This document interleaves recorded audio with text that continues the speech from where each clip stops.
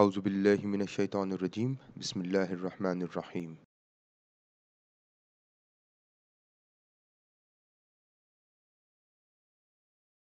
In the last session on moderated mediation analysis, we had one indirect effect, that is from OC to OP through CC. However, in this example, I've got two indirect effects, one from OC to OP through CTL and the other one from CC. I have one moderating variable RA and I'm interested in finding out whether this relationship, this indirect relationship from OC to OP through CC and CTL is being moderated by RA, that is moderated mediation. The indirect effect being moderated and the moderator is RA. The first step, as we know from the last session, and again those who haven't watched the last session, please do so. Now each particular path is named, D path, B path, so on and so forth. So you just double click on it, go to parameters and name these parameters. Now as we know that in order to find out the indirect effects or whether or not your indirect effects are moderated, you need to create user-defined estimates. That is, we need to create certain formulas that can help us calculate the estimates. The estimates whether or not there is indirect effect or whether or not the indirect effect is being moderated.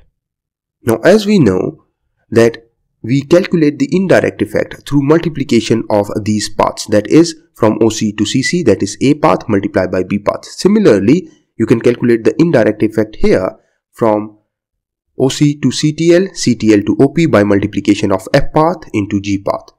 However, these other paths are also used in calculation. Now your path from this interaction term to the mediator is E path, whereas H path shows the path from your interaction term to the other mediator. Now in order to get the index of moderated mediation, you simply have to multiply this path here with this B path and this path here H path with this G path. But before going into further detail and analyzing our results, we first need to look into our estimate. So you go in and edit your indirect effect. Now in the previous session, we only had one mediator, so one indirect effect.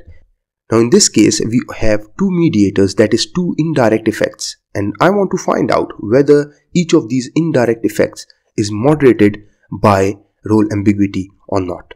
So the first thing that we do is we create the indirect effect. That is, we find out whether there is an indirect effect from OC to OP through CC and CTL. So the indirect effect here, indirect AB, this is the variable to calculate the indirect effect, and we calculate it through multiplication of A path into B path.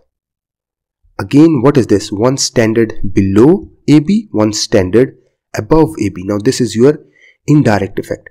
So what is one standard below, one standard above? Now this is high level of moderator, that is high role ambiguity. This is low role ambiguity.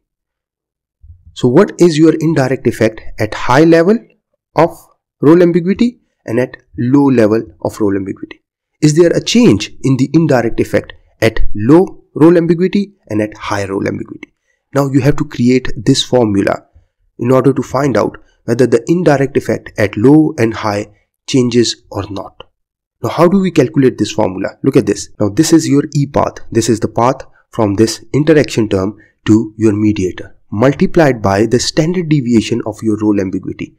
Now your standard deviation of role ambiguity with a negative sign. Why? Because you are assessing the indirect effect at low level of role ambiguity. Once these are multiplied, the next step is you add it to your A path. What is your A path? That is the path from your independent variable to your mediator.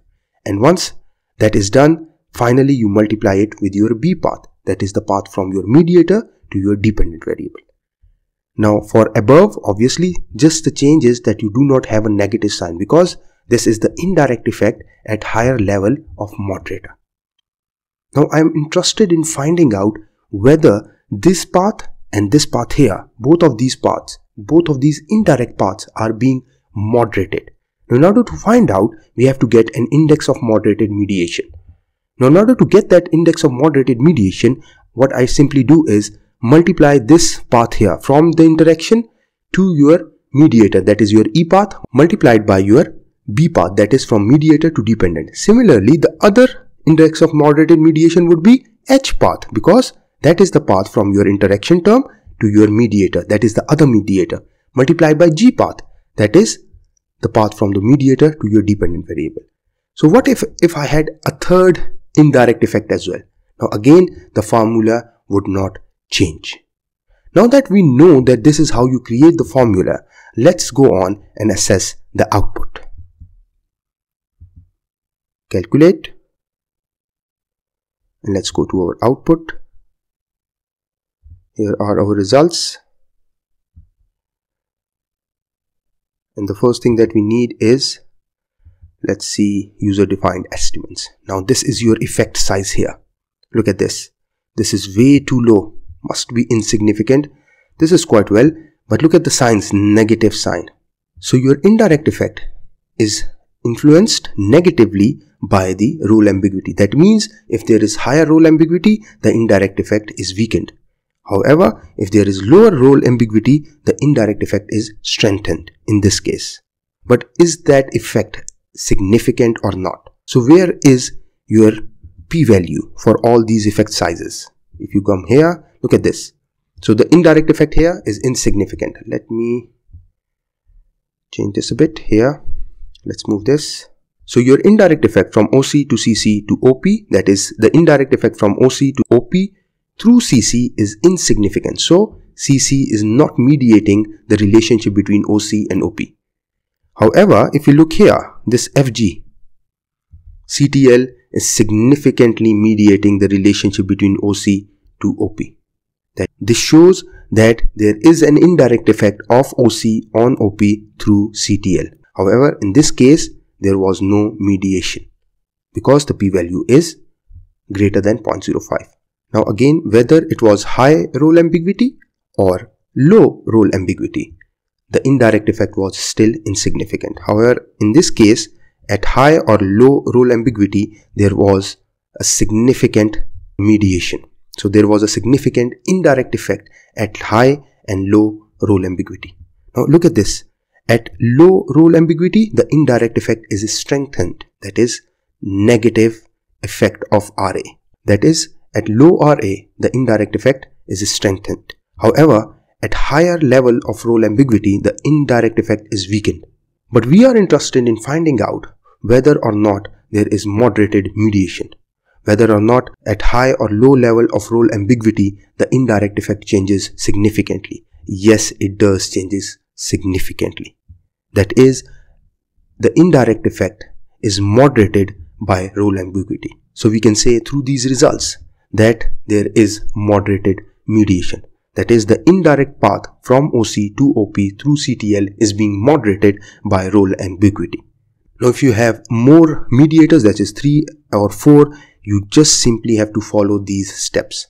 You have to find out your indirect effect.